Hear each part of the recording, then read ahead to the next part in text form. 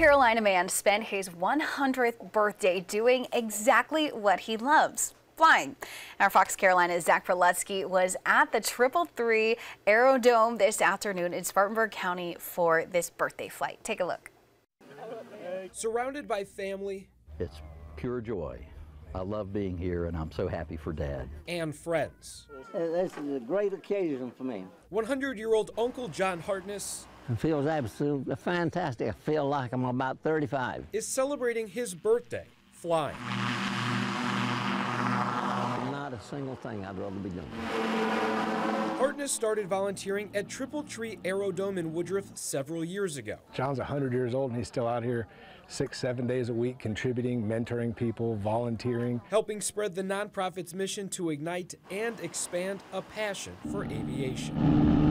He is not only a positive man, a great spirit to be around, but he is also our ambassador. Uncle John started flying when he was just 16 years old and says there's nothing quite like the feeling of being up in the air. Flying is the best feeling of freedom you can have, to get up there and be in the air with nobody but me and God. On board the Triple Tree Aerodome Aircam, Uncle John had that feeling for 10 minutes on his 100th birthday.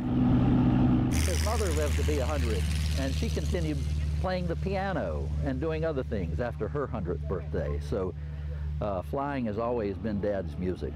So this is a dream come true. In Woodruff, it was a great flight, as every flight is. This is the best one I've ever had. The last one is always the best. Zach Prelutsky, Fox Carolina News. Wow, what a special birthday. Uncle John says that his secret to living to 100 is to exercise regularly, and he's already planning on spending his 101st birthday in the sky as well.